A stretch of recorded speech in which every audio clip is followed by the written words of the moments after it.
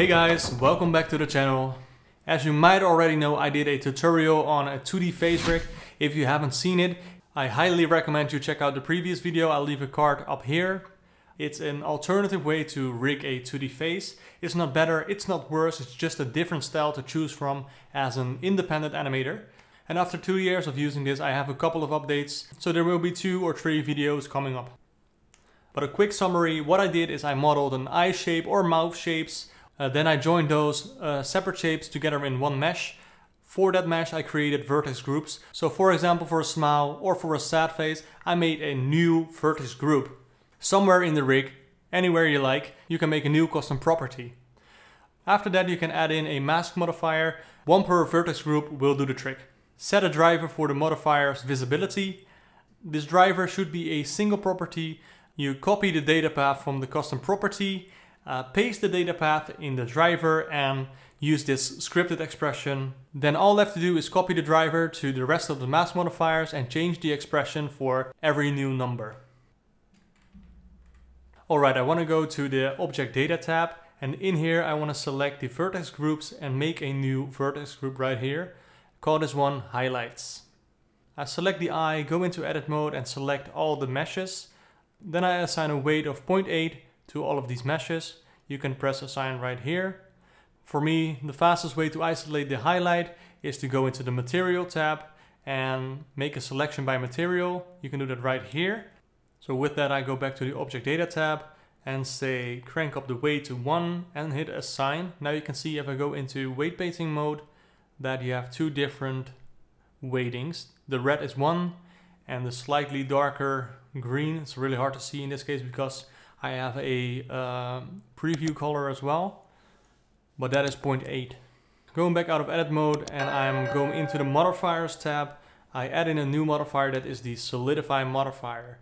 In this modifier I go to vertex groups and I select the highlights vertex group we just created. You can play around with the thickness, you can play around with other settings and just tweak the modifier to your liking.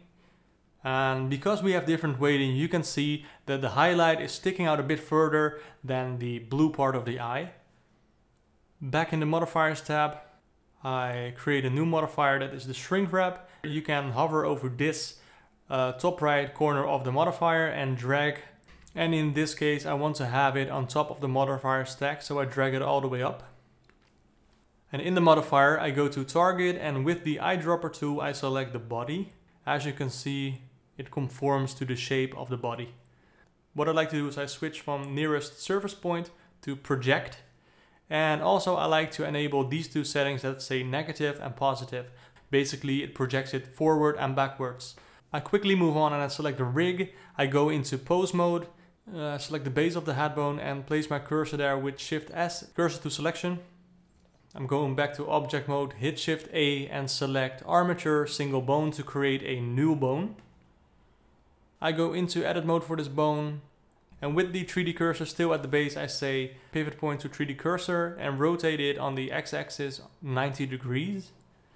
I bring it in so we have a sort of a nose right now. So this is going to be the face control bone.